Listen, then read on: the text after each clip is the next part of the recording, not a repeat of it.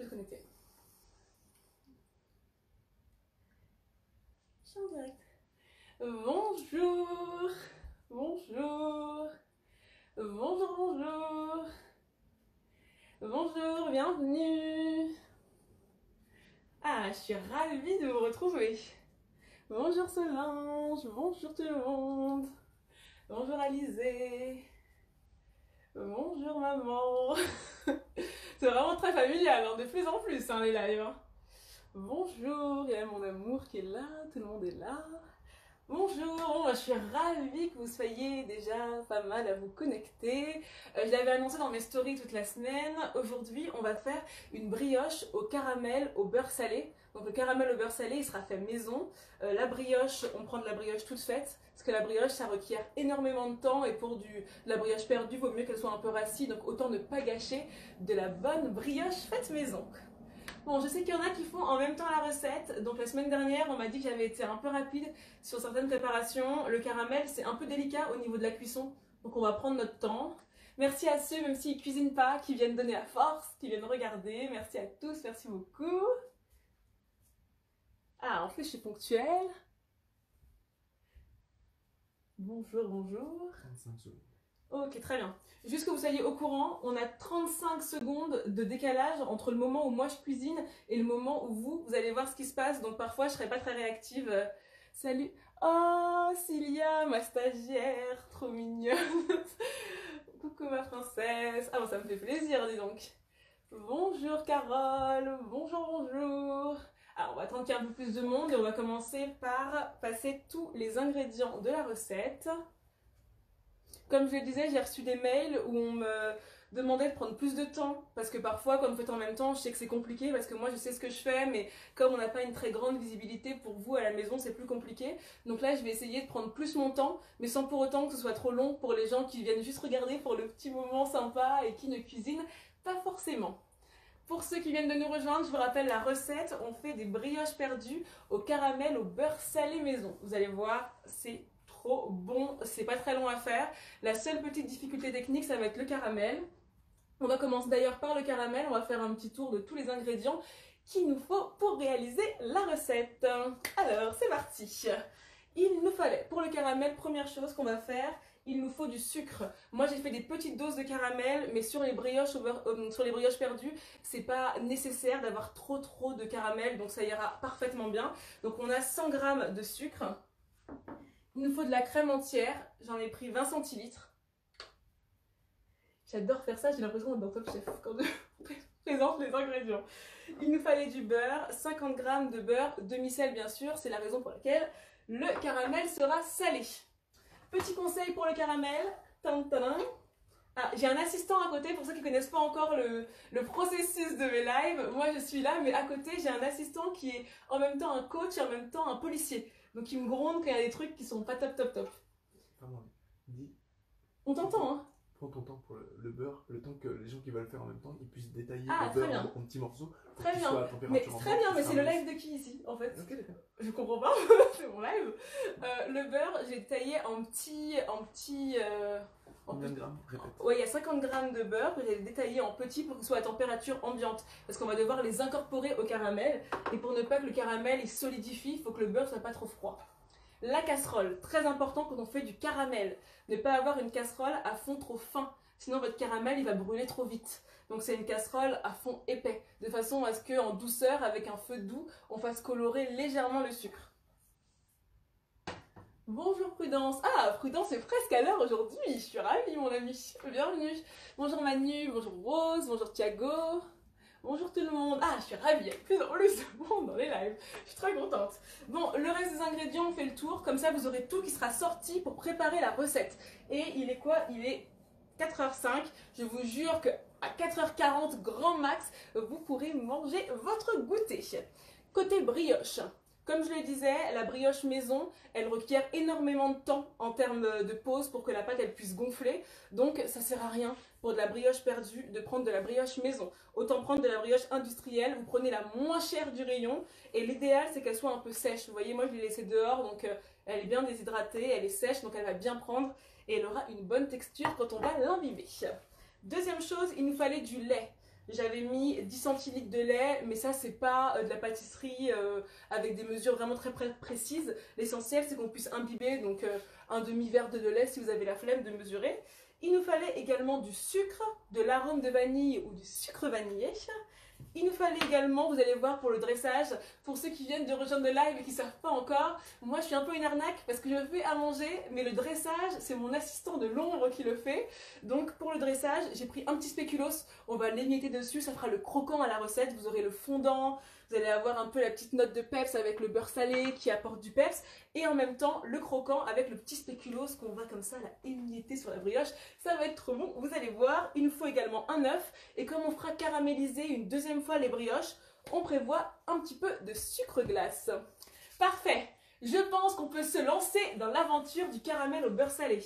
Pour ceux qui le font en même temps, très important, mettez une cuisson douce parce que le caramel il va passer d'une couleur légèrement dorée ambrée à une en plein ramadan. Bah Mehdi, je suis désolée, mais écoute, ce que tu peux faire c'est que je laisse Mehdi le live en replay et tu pourras ce soir quand tu couperas ton ramadan te faire des bonnes brioches perdues au beurre salé et tu m'en diras des nouvelles. Alors on va commencer dans la réalisation du caramel.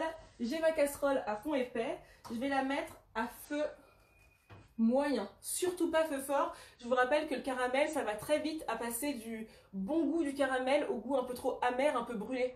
Donc attention, allez-y doucement. Vous allez voir, c'est la seule partie un peu délicate de la recette. Tout le reste, finger in the nose. Ça va assistant? Ça va. Ça va, parfait, nickel. Bonjour, bienvenue, bonjour Samantha, bonjour tout le monde. Alors on est parti. Je vais mettre les 100 g de sucre dans ma casserole. Pour ceux qui nous rejoignent, on fait une brioche perdue caramel au beurre salé. Oh, j'ai tellement soif à force de parler. Je bois un petit peu d'eau.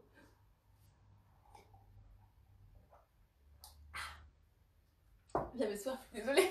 Parfait, donc je mets mon sucre. T'attends que ta poêle soit un peu, ta casserole soit un peu chaude. Ça c'est non, on peut le faire en départ, ça n'a pas d'intérêt. Merci monsieur l'assistant. Tu parles de plus en plus fort, j'ai l'impression que tu veux prendre tout mon fail en fait. tu veux.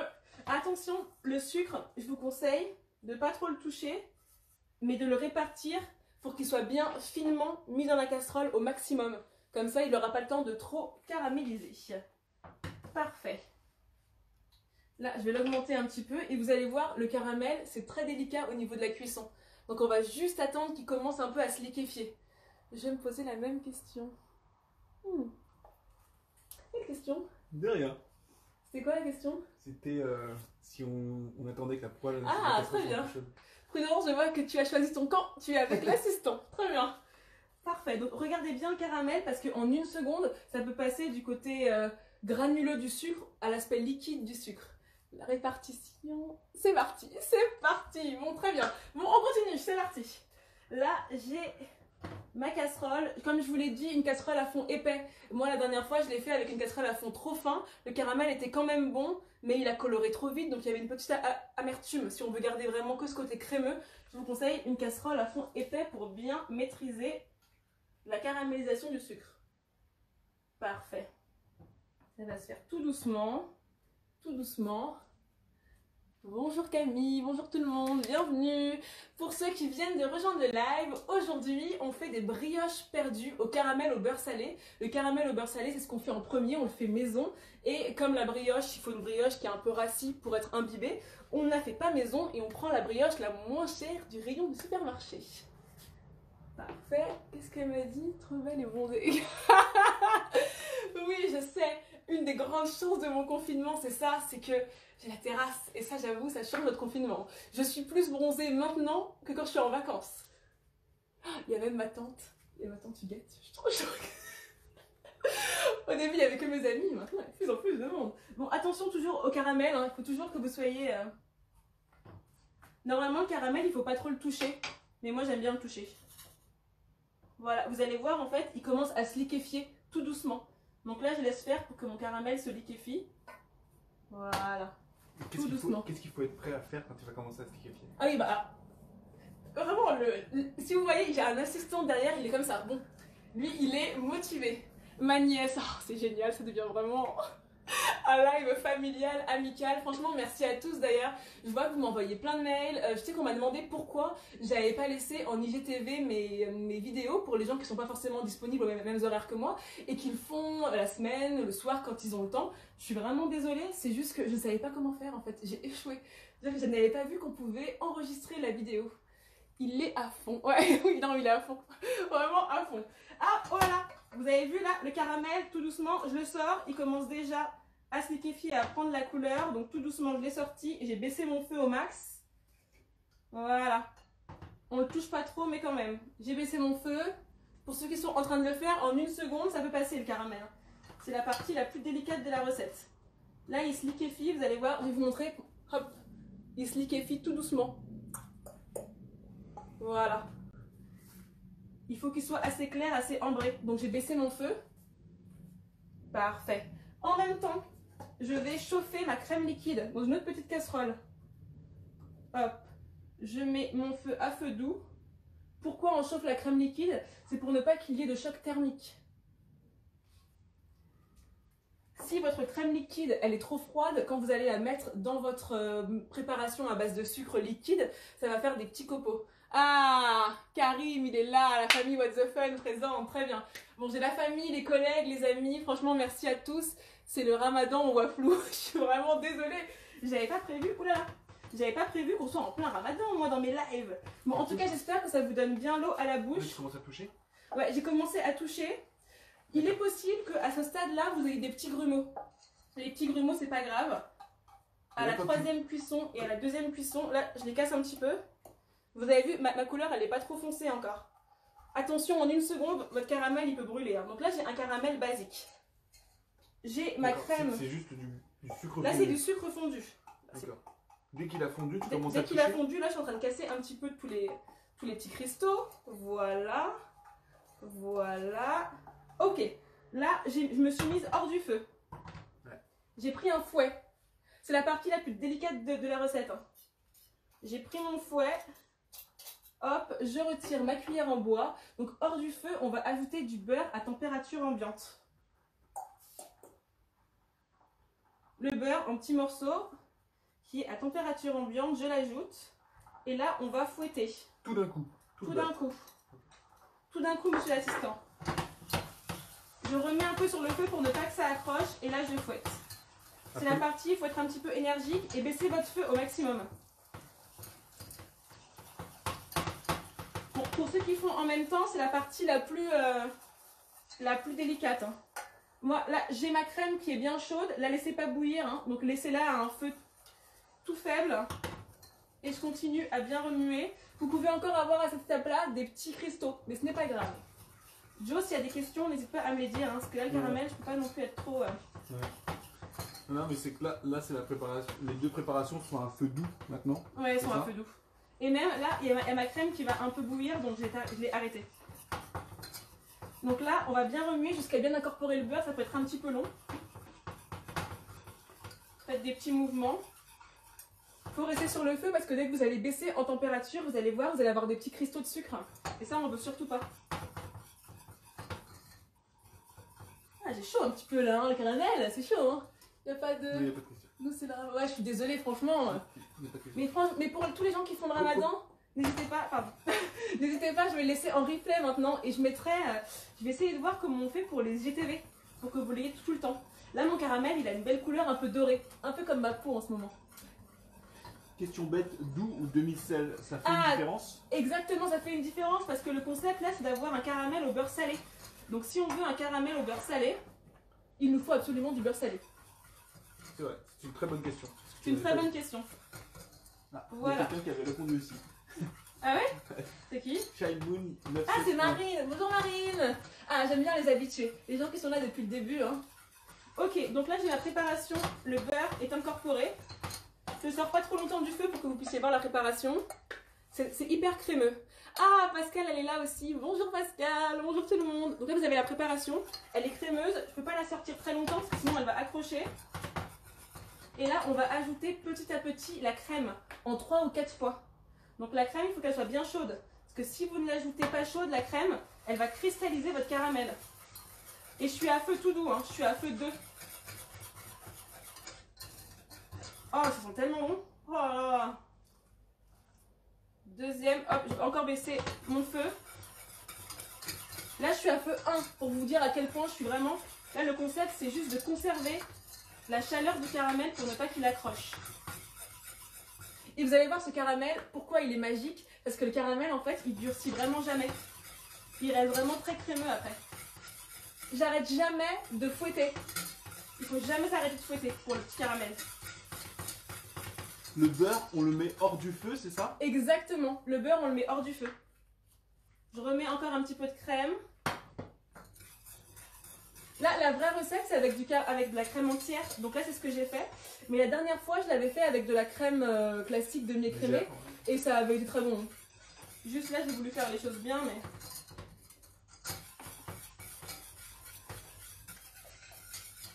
Voilà, on continue, on s'arrête jamais de remuer.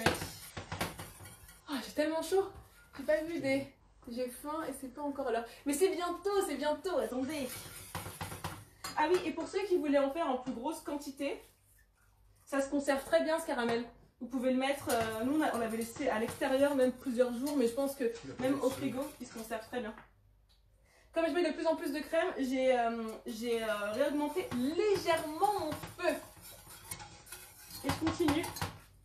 Et vous allez voir après la cuisson du caramel, là il est cuit en soi. Plus vous allez le laisser mijoter à feu doux, plus il va s'épaissir.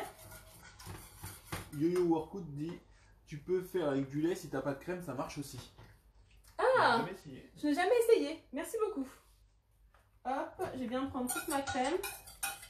Et là, on va laisser épaissir. Maintenant, vous allez voir, j'essaye de ranger mon plan de travail, chose que je ne faisais pas beaucoup avant. Tu mets tout dans l'évier. Tu mets tout dans l'évier. Tu mets tout dans l'évier, c'est quand même ranger un petit peu, au moins vous ne voyez pas.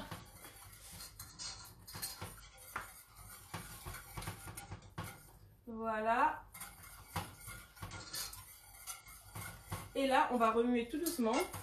Ben, vous voyez, là, la crème entière, elle était plus liquide. Donc mon caramel, il est un peu moins crémeux que quand je l'avais fait avec la demi-écrémée avec une texture semi-épaisse. Et là, ça sent bon le caramel. Et là, on va continuer 5 à 10 minutes comme ça. Pendant ce temps, juste, ça va... Tu gères, Joe. Merci, c'est gentil. Bonjour, bienvenue à tous ceux qui nous rejoignent. Aujourd'hui, pour ceux qui n'ont pas encore vu dans mes stories, on fait le live du dimanche. C'est une nouvelle tradition. On appelle ça du soleil dans la cuisine. On a même une petite phrase. On dit du soleil dans la cuisine et du bon goût dans les assiettes. Parce que je sais qu'en ce moment, il y a énormément de lives de cuisine et on se dit, oh, c'est la mode. Mais moi, à la base, c'est ce que je fais tous les jours de ma vie. J'adore cuisiner. Et donc, en fait, j'avais envie de trouver une façon de partager avec vous, comme on est tous confinés chez nous. Et voilà comment les lives se sont lancés. Et en fait, on intervertit. Parfois, on fait du sucré, parfois du salé. Donc, je vous fais voter en début de semaine pour qu'on puisse choisir ensemble quelle sera la recette. La frustration vient quand tu ne cuisines pas ta recette, que tu regardes et que tu sais que tu ne pourras jamais goûter. Mais non, mais tu peux le faire, Pascal. En fait, c'est Pascal qui dit ça. Non, mais tu peux parfaitement le faire. Hein. Voilà. Le caramel épaississe un petit peu. Après, on va le mettre au frais. Pour ceux qui nous rejoignent, je disais caramel au beurre salé avec une brioche perdue. On m'a demandé pourquoi la brioche perdue, même si c'est des choses que je pensais qu'il n'y avait pas forcément de sens. Mais en fait, si la brioche perdue, en fait, à la base, c'est le pain perdu. Et parce que le pain, de façon religieuse, on ne jette pas le pain. Et en fait, il fallait trouver une façon, ce pain qui était perdu parce qu'il n'était pas plus comestible, parce que trop sec, il fallait trouver une façon de le rendre comestible à nouveau et de l'agrémenter. Donc à la base, c'est un plat du pauvre. Sauf que maintenant, on le retrouve en haute gastronomie, on arrive à faire des super desserts avec de la brioche perdue. Mais à la base, quand même, c'était comment ne pas perdre du pain parce qu'on ne jette bien évidemment pas le pain. Coucou, c'est Jasmine, la fille de Solange. Ah, bonjour Jasmine, bonjour, bonjour. On va le fly aussi. J'ai même, tu dis pas qu'il y a ta maman?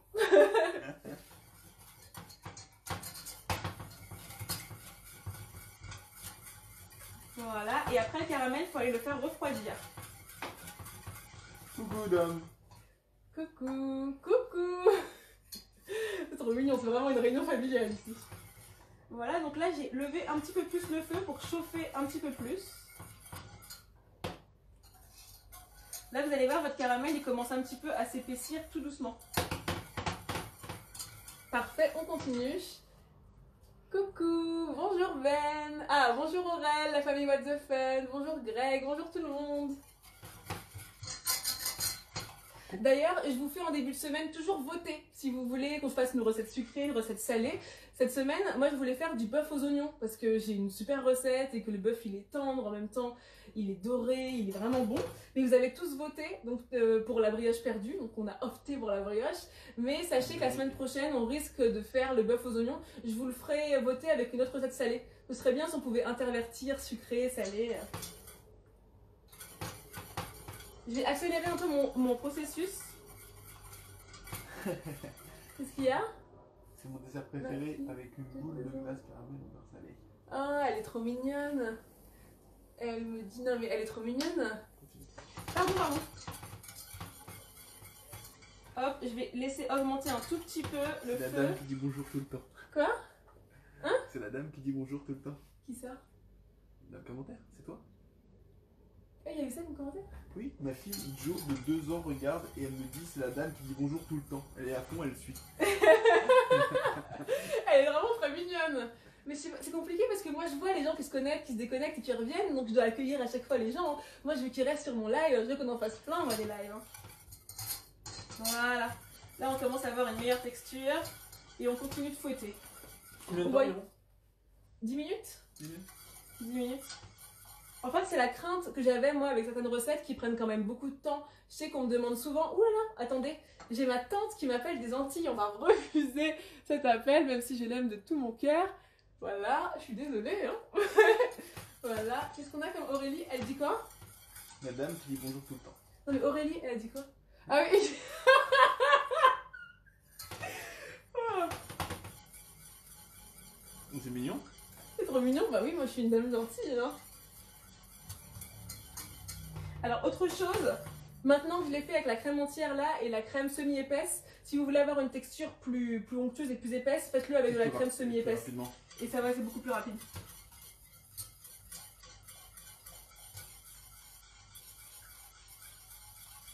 Parce que là, on va la voir, la bonne texture en refroidissant, mais c'était quand même plus rapide avec l'autre. Voilà. On y est presque. Si vous voulez sentir les couleurs, là je vous montre un petit peu le caramel.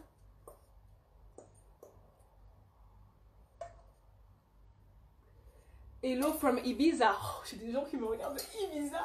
Je suis beaucoup trop excitée. Hello from Ibiza, j'adore. Dominique Fossard, la dame gentille. Ta maman, je crois que ta maman en fait elle me préfère que toi. Hop. Bon, le caramel ça va être bientôt bon. Mais objectivement, maintenant que j'ai fait les deux tests, si vous le voulez plus rapidement, faites-le juste avec de la crème épaisse, hein, avec de la crème semi-épaisse. Je l'avais fait la semaine dernière, moi, et c'est très bien. Depuis combien de temps je remue là? Presque 10 minutes. Hein. Presque 10 minutes. On va le mettre à refroidir, ce caramel. Marie-Madeleine. Ah, bonjour.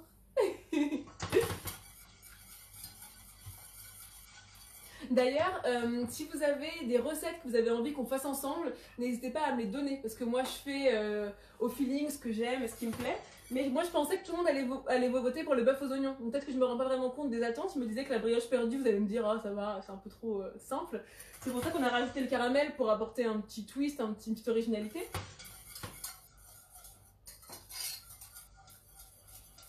Ouais, hop, on va le faire encore 2 petites minutes. Mais vous embêtez pas, faites avec de la crème semi-épaisse. Hein. C'est beaucoup plus rapide. C'est bien incorporé là? Ouais, c'est incorporé, mais juste à monter, c'est un peu plus long.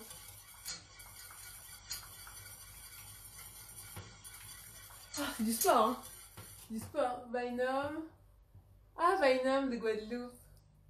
10 minutes. Yes, 10 minutes. Mais Ibiza, il faut que je parle en français, en espagnol, en anglais. Il faut me dire si maintenant c'est international.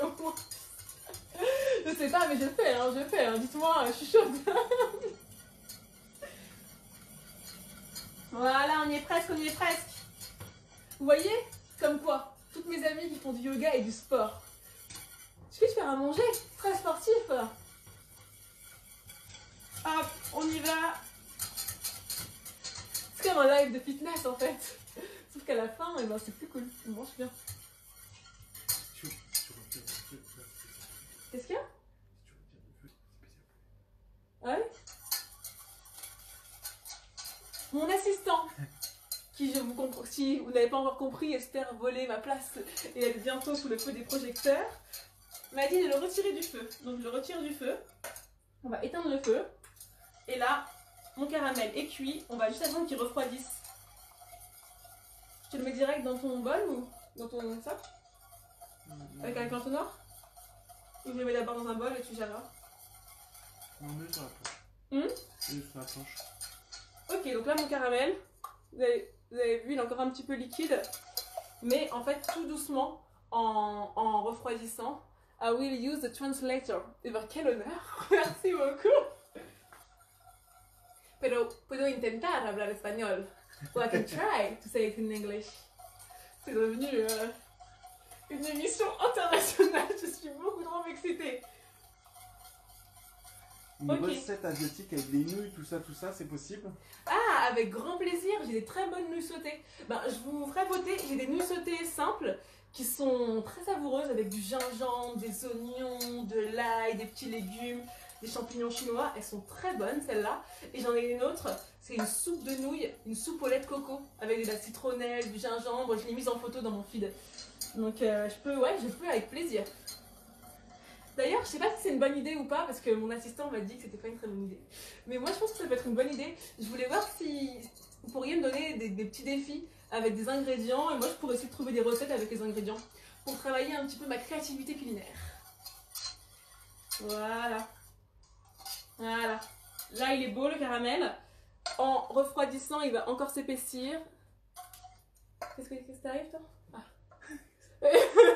Excusez-moi, c'est difficile d'avoir un assistant coach à côté. J'essaie de montrer mon caramel. Oh my god, je ferais que toute ma famille voter dans ce cas. Tu me nouilles. Trop bien. Je peux poser ça là, assistant? Voilà, pour laisser refroidir le caramel. Après, nous, ce qu'on a de super, on a cette petite chose qui nous permet de mettre toutes nos sauces après. Comme ça, mon assistant, après, il fait les petits dressages.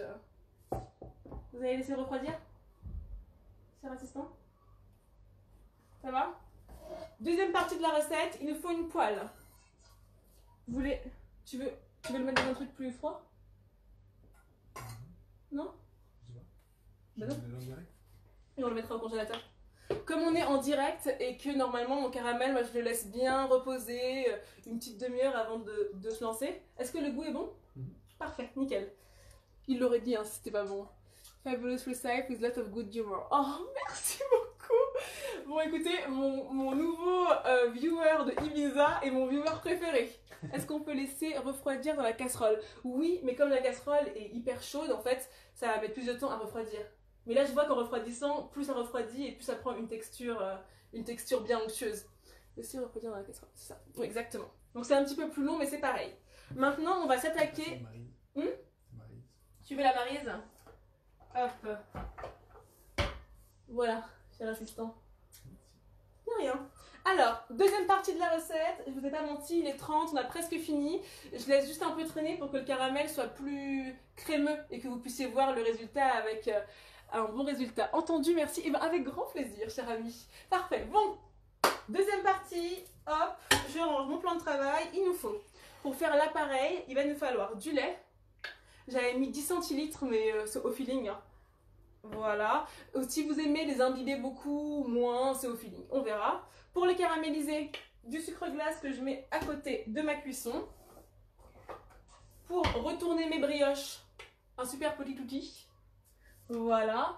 De la vanille liquide pour qu'il y ait un bon petit goût vanillé. Si vous n'en avez pas, vous pouvez mettre un peu moins de sucre et mettre simplement à la place du sucre vanillé. Comme on est en confinement, moi j'alterne un peu les deux pour avoir de tout. Un spéculoos pour le dressage. Ce que vous voyez pas en fait, c'est que sur le côté, j'ai mon assistant, il dégomme le caramel dans la casserole. Normal, le mec il est à côté, il mange tout le caramel. Vous êtes trop mignons, oh merci. C'est Racha. En plus Racha, elle me connaît depuis longtemps. Ok, on a un œuf, du sucre et le bol. Et bien sûr, vos brioches, normalement pour qu'elles soient vraiment bien, elles soient un petit peu sèches. La brioche un peu rassie. Parfait. Petit tips, petite astuce de moi-même pour que la brioche soit pas trop sucrée et que vous ayez que ça donne un petit rappel du caramel au beurre salé. Moi je mets moitié beurre doux et moitié beurre salé dans la poêle. Donc je vais prendre mes beurres. Bon, j'ai pas mal d'amis qui sont mannequins. Ne regardez pas les quantités de beurre, mes amis, ne regardez pas. C'est des gens généreux par ici. Donc vous mettez une bonne noix de beurre salé et un petit peu de beurre doux. Oui, je sais, j'arrive, je vais montrer.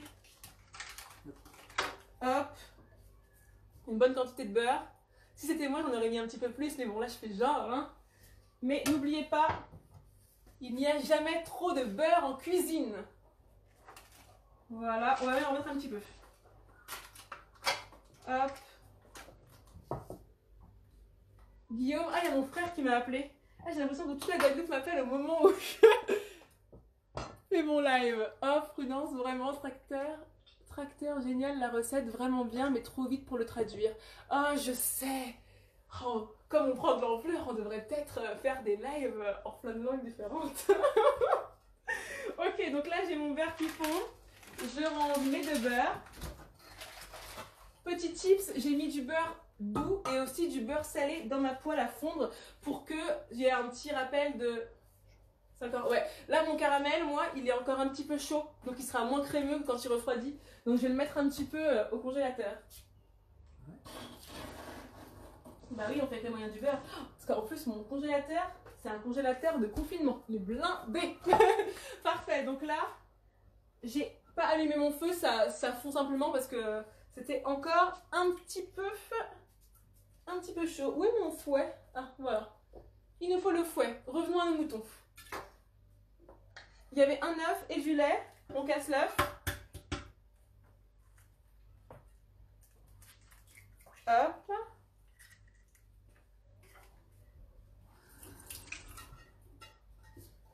On va y ajouter un petit peu d'arôme de vanille. Gracias por los comentarios. Oh, de nada. Je l'adore. Je l'adore. Je ne sais pas comment il est arrivé là. Comment je peux dire ça? Como tu me conoces? Amigo de Ibiza? Parce que ça m'intéresse, je suis désolée de savoir comment il me connaît. Un petit peu d'arôme de vanille. Hop. Le caramel est une tuerie. Solange. Ah, mais est-ce que tu cuisines Solange en même temps? Et un petit peu de sucre, j'avais mis une cuillère à soupe, mais...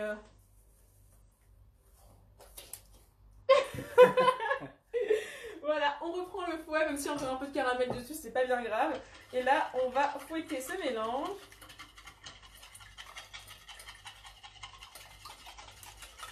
Voilà. Oh, mais le caramel, tu le défonces encore? Non, non. Hein? Quizás un primo tutto. Un primo tutto? Ah non, c'est pas... Non, c'est pas... J'ai pas de cousin, il est bizarre, hein. Je suis désolée, vous rentrez vraiment dans mon intimité familiale. Ok, bon, le mélange, on récapitule. Le caramel, il est en train de refroidir. Oui, Solange cuisine en même temps. Ah, Solange cuisine en même temps. Ah, trop bien. C'est ça qu'on veut. Parfait. Le caramel, moi, il est au congélateur, il refroidit pour qu'il soit bien crémeux pour le dressage. Là, on fait l'appareil pour la brioche. Donc, j'ai bien mélangé de l'arôme de vanille. Si vous n'en avez pas, vous pouvez remplacer par du sucre vanillé ou alors même de la vanille, des petits grains de vanille, comment on appelle ça? La gousse de vanille. La gousse de vanille. Mais ne gaspillez pas une gousse de vanille pour ça, quoi. Ça n'a pas grand intérêt. Voilà. Gardez-les pour faire des crèmes ou de la crème pâtissière, des gâteaux. Là, un peu d'essence de vanille, ça va très bien. Je mélange bien. Tu peux répéter pour le mélange lait, œuf, vanille. Si tu veux du fun, nous savent pas les créoles, sinon aussi, c'est pas international ça. Nous, international, les Caraïbes. Tu peux répéter pour le mélange lait, œuf, vanille. Exactement. Alors, pour le mélange, j'ai mis 10 centilitres de lait. Donc, l'essentiel, c'est d'avoir un demi-verre de lait, c'est pas la peine de mesurer. J'ai cassé un œuf, j'ai mis du sucre et un peu d'arôme de vanille. Et là, je mélange bien pour que ce soit un peu mousseux.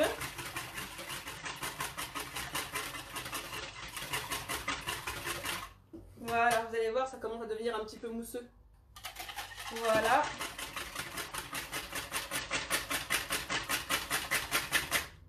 pour voir si c'est assez sucré. Je goûte moi. Ah, c'est sucré.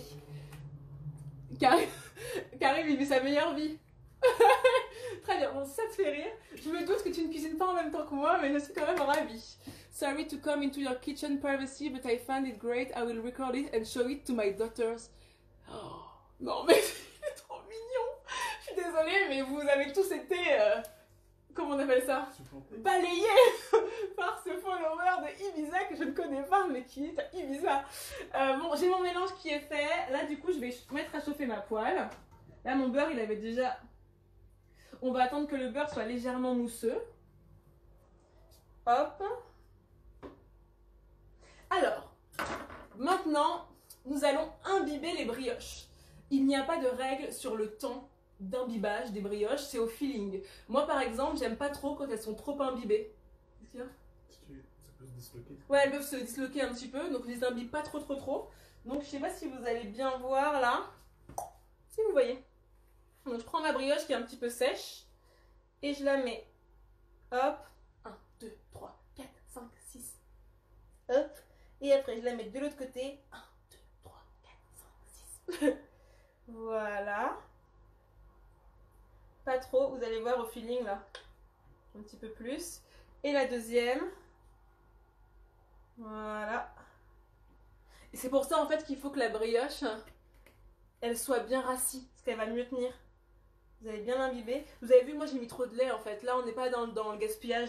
J'en ai mis plus pour que vous puissiez suivre en même temps et que ce soit plus esthétique. Mais en soi, quand je fais mes plats à la maison, j'en mets moins.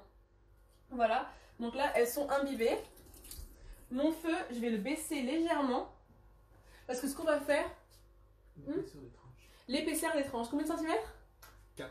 4 centimètres. Alors moi, ce que j'aime bien, c'est quand on met la cuillère à l'intérieur et que la brioche, elle est bien épaisse. Donc j'ai fait des tranches de 4 centimètres. Regardez. Et encore. Allez. Attends, j'ai mon follower de Ibiza qui me parle. My daughter asked me why it's only madame who cooks and monsieur does not lend a hand. Il sait pas après. Il sait pas. Cher follower from Ibiza, you have to know that the husband is just next to me and is doing all the design of the plate. Alors là, bientôt, j'ai mon beurre qui va commencer à mousser. Voilà, on veut pas qu'il colore le beurre, on veut juste qu'il mousse. J'adore. Les brioches, je les mets pas direct après les avoir imbibées. J'aime bien, ça va continuer à s'imbiber tout doucement. Je vais trouver ça.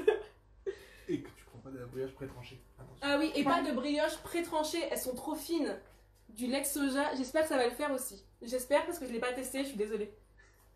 D'accord, c'est vrai. Voilà, et là, avant qu'il se place, je caresse ma poêle avec la brioche.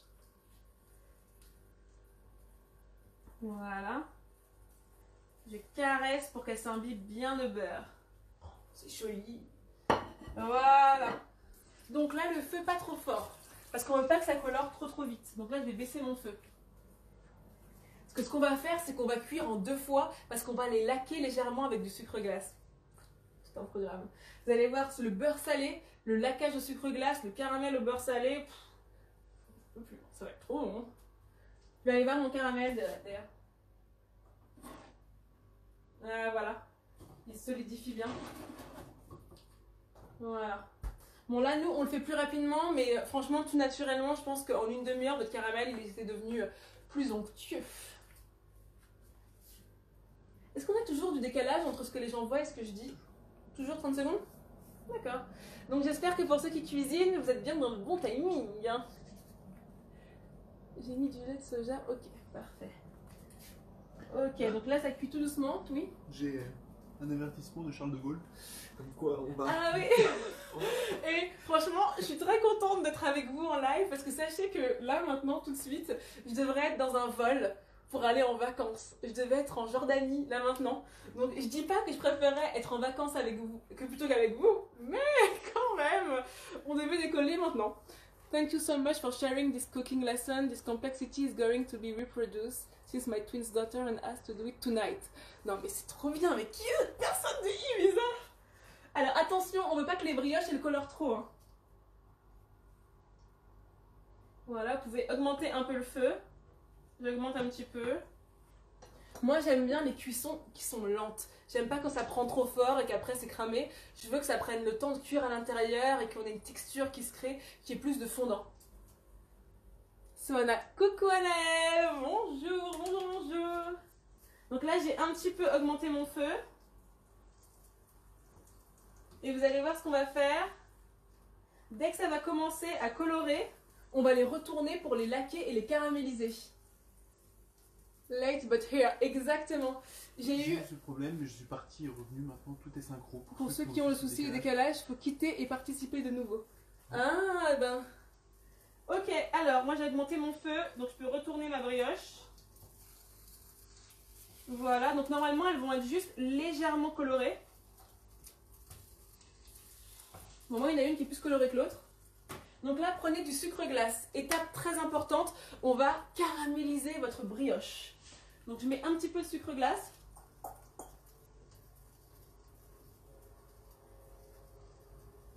Voilà. Hop. Oui. Ah, c'est plus joli. Ah oui, c'était mieux comme ça. L'assistant a une vraie utilité dans cette cuisine. Voilà. Pareil, là, votre beurre, il est bien mousseux. Et là, ça va fondre légèrement sur le dessus. Vous avez vu, là, le sucre glace, il est légèrement dessus, il va fondre. Après, on va le retourner pour bien les laquer. It's good brioche or bread? It's a brioche. Brioche. Mais you can do it with bread too. Ce live multilingue est très excitant. On n'a pas de sucre glace. Oui, ça fonctionne aussi. Ça fonctionne aussi, sauf que ça va être un peu plus long à fondre. Donc mettez-en moins. Là, j'ai baissé un peu mon feu. Pareil, moi je regarde toujours si ça colore pas trop vite. C'est ma hantise, moi, c'est d'avoir des choses trop cuites. Ah d'ailleurs, en ce moment, je suis en train de faire des tests de cookies. Donc je voulais avoir un cookie bien épais avec un cœur fondant. Et hier, c'est pas vraiment ce que j'ai obtenu, mais j'ai obtenu les cookies, pour ceux qui les connaissent, de Marks & Spencer. Je sais qu'il y a pas mal de gens qui les connaissent, 3,50 € les 5 cookies. Ils sont pas chers et en plus ils sont bons. Et vraiment, j'ai réussi à obtenir cette même texture, un bon goût. J'en ai fait chocolat au lait, chocolat noir, noix, j'ai fait plein de goûts différents. Donc on pourra faire ça dans un live parce que franchement, c'était pas mal hier. C'était pas mal. Parfait, quand c'est légèrement cuit, on retourne pour les laquer. Je vais les changer de place parce que j'ai une partie de ma poêle, moi, qui cuit plus que l'autre. Voilà. Ma mère n'a pas de sucre glace et le fait passer au petit mixeur pour grains de café, ça fait du sucre glace. Ah ouais. Avec du sucre normal. Effectivement, on peut effectivement faire du sucre glace comme ça, mais là, vous n'avez pas le temps. Mais c'est une très bonne idée. Merci Rachat, tu es aussi une deuxième assistante très efficace. Mais effectivement, là, le sucre semoule, il se sera très bien aussi. Hein. Voilà, et donc là, je caramélise. Donc pareil, je les tourne dans mon beurre un petit peu pour que ça caramélise tout doucement. Et pendant ce temps, j'en mets un petit peu de sucre glace sur l'autre face.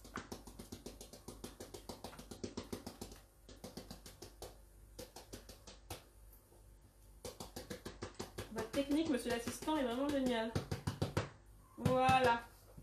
Je baisse un petit peu mon feu. Voilà. Donc là, on sent que ça caramélise bien.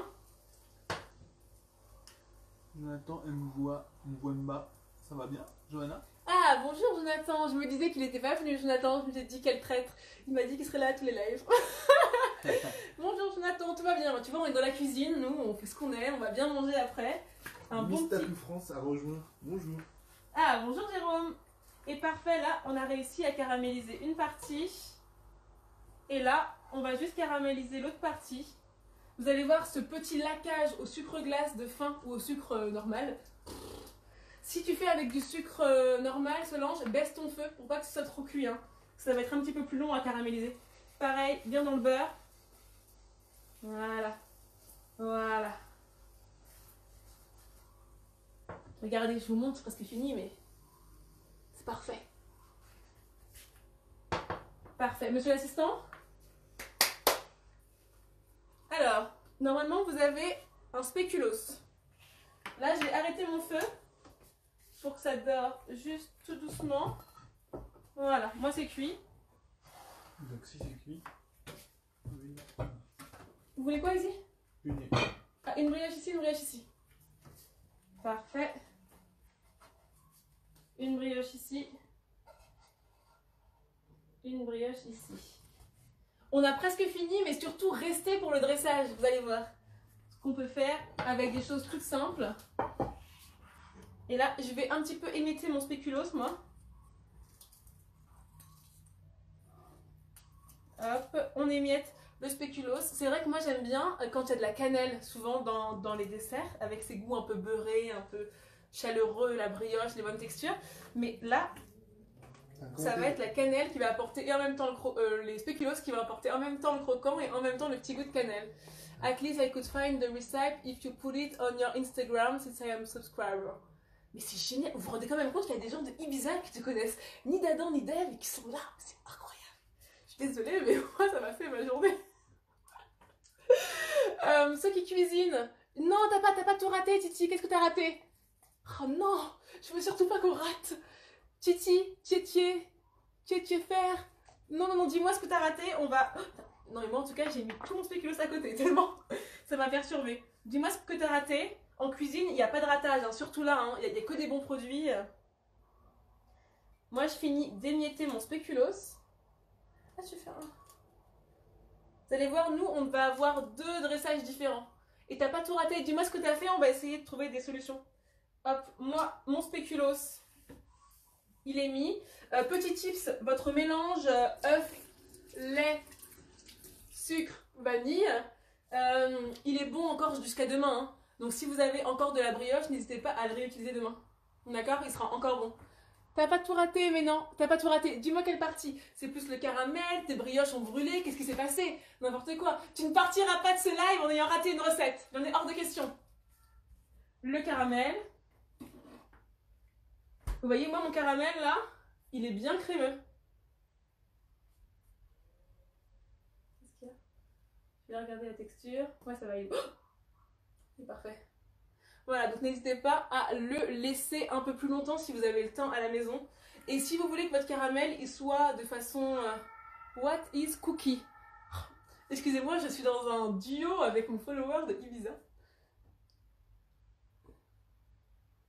Ah non, t'as tout raté, mais c'est pas grave. À partir d'aujourd'hui, j'ai trouvé la solution pour les remettre sur IGTV. Donc normalement, ils seront toujours sur mon profil maintenant. Et je vais essayer de me professionnaliser parce que j'aime trop faire ça. Et t'as tout raté. Ah, c'est pas grave, tu le referas sans aucun problème. Tu le referas. And what is cookie? You don't know cookie? Oh, you know like a biscuit and you have chocolate in it like this? Like, you can have chocolate milk. You have so many choices if you want. Oh, you'll see on my profile.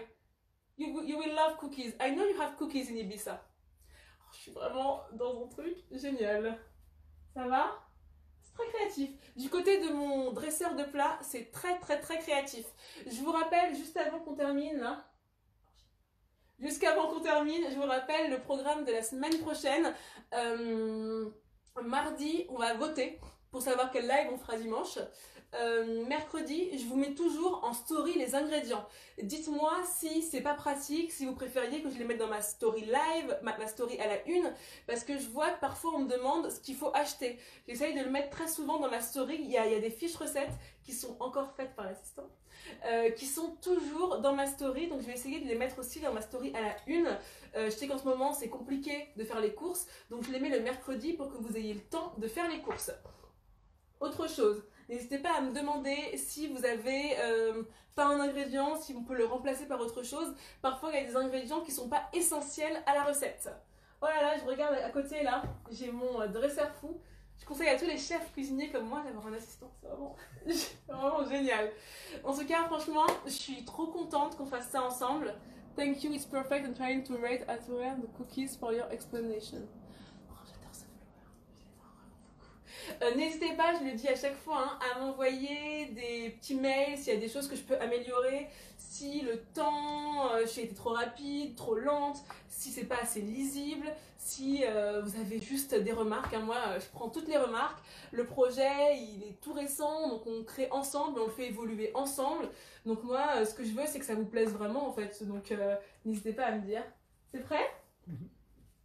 On a 2 dressages et je vous invite à voter pour savoir quel sera le dressage que vous préférez.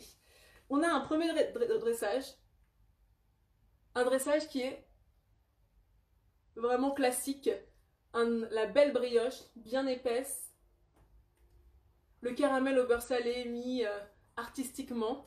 Et les éclats de spéculoos qui apportent... Normalement on voit bien. Ok, donc vous allez voter. Donc là c'est le premier, d'accord? C'est le premier. Maintenant le deuxième. Un dressage plus éclaté. Un dressage plus gastronomique. On a des petits cubes de brioche avec des petits points de caramel.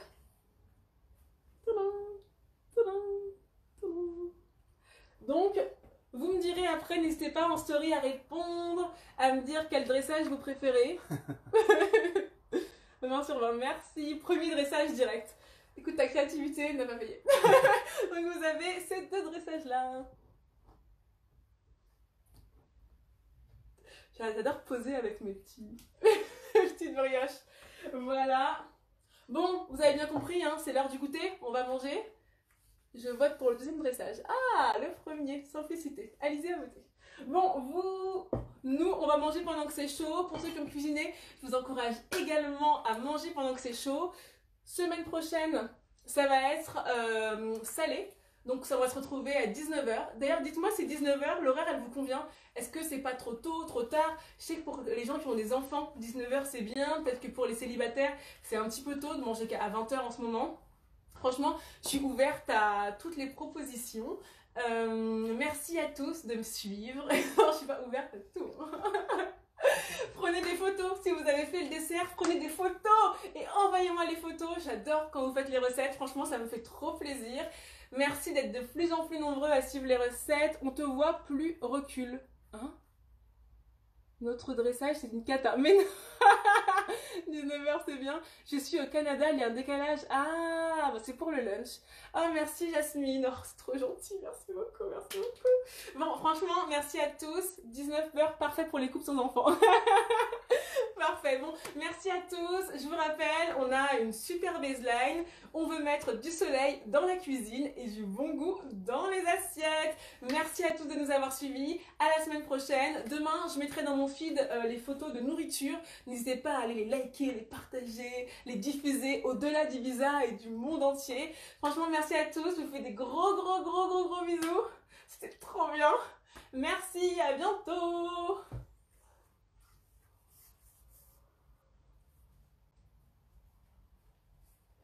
Je fais une petite danse de fin, je sais pas si on peut faire ça maintenant dans les lives. 15 secondes de différé. Ah, il y a 15 secondes de différé, c'est pour ça. Donc je danse à la fin. Parce qu'on va s'éclater. Bisous, bisous. Du soleil dans la cuisine et du bon goût dans les assiettes. Bon allez, à bientôt, bisous.